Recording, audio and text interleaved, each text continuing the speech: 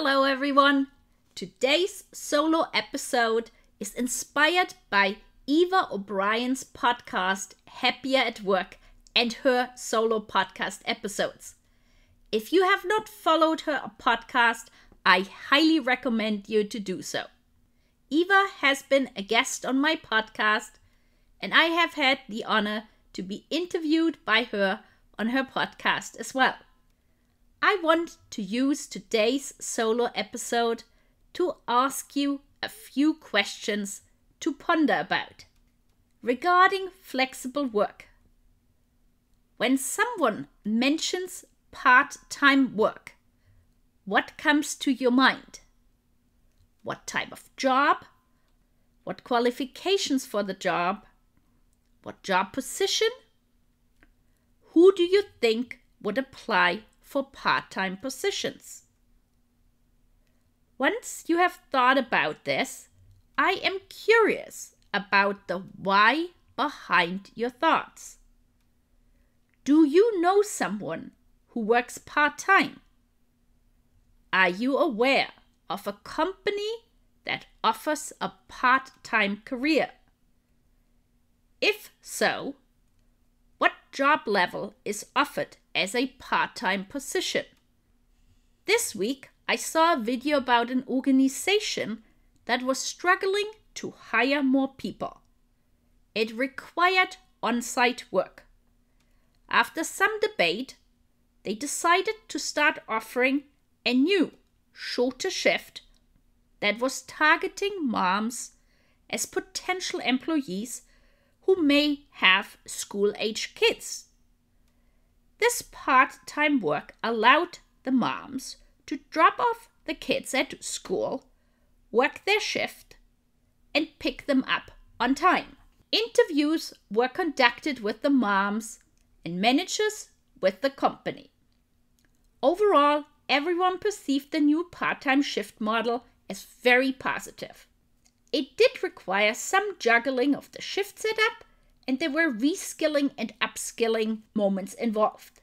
What I found most interesting was the comment of one manager saying that the majority of the part-timers took their part-time job very seriously.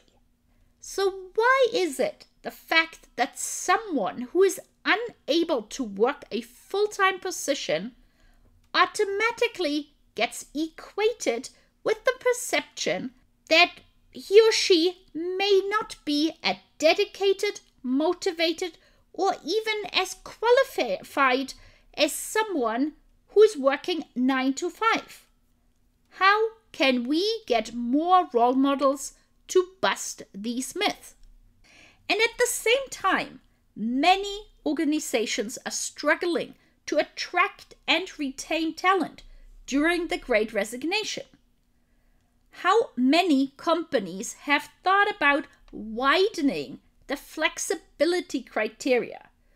Zurich UK did that very thing 2 years ago by adding 6 words to their job ads: part-time, flexible work, and job sharing.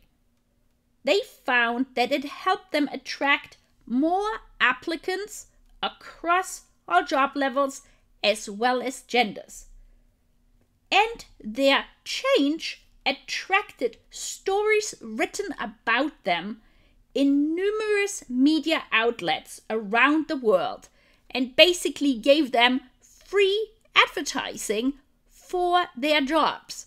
And talking about media exposure, just this past week, Apple saw a senior tech employee resign, and he pointed out that more flexibility would have been helpful, as currently Apple is starting to require their employees to come back 3 days a week. And at the same time, Airbnb has recently announced that their people can work from home or from the office based on their choice, and they can live anywhere in the country where they're employed with no change in pay. And Salesforce has decided to offer jobs no longer by the cities, but by time zones. LinkedIn has now, when you look for jobs, a button that allows you to look whether or not a job is on-site, hybrid, or remote. Have you tried to see how many remote positions are actually being offered as part-time positions, and what job levels are they? Many, especially female professionals, had to opt out during the pandemic due to limited or non-existent childcare. Seeing more remote jobs being offered is certainly helpful, but the reality is that childcare is a full-time job.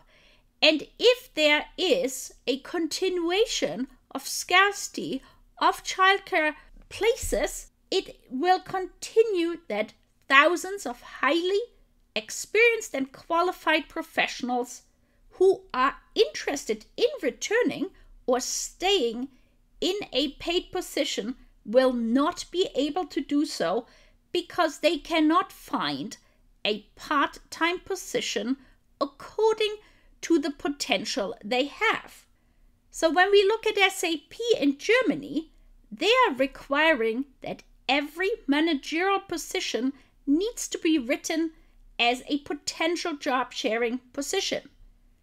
Several German car companies have now senior leaders who manage their teams in co-leaderships. Other German companies that include job sharing and top sharing as part of their flexible work models include the German train organization Bayersdorf and Bosch. Thanks to a Guardian article shared by Rollshare, I learned that while 750,000 people in the UK work part-time in senior and mission-critical positions at the same time, a Timewise consulting company audit poll found that half of the participants did not think it was possible to have a part-time career. Now, where do we stand at the moment? The pandemic is not appearing to be going away anytime soon. What is going to happen if more professionals, due to healthcare challenges as well as lack of childcare, require part-time work and therefore either will continue to opt out or are unable to return back to paid work? It will give trailblazing companies in North America and beyond significant competitive advantages if they are offering part-time positions beyond the entry level. I also believe that more returnships need to be offered that include part-time and or job sharing returnship options. I would love to hear your ideas and thoughts.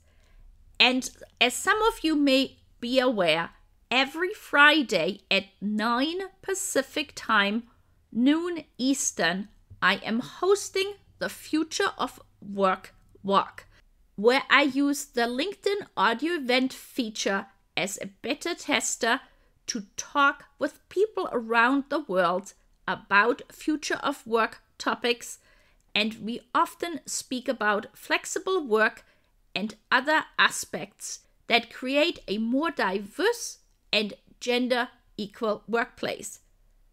It would be wonderful to hear you there. I also will be certain to put all the articles that I mentioned in the show notes. Thank you so much for listening to the show. We hope you gained valuable insights and new ideas. To keep listening to future episodes, please head over to iTunes or your favorite player and subscribe and give it a rating.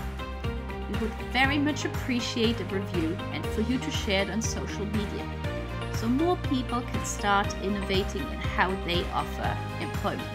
Until the next time, goodbye!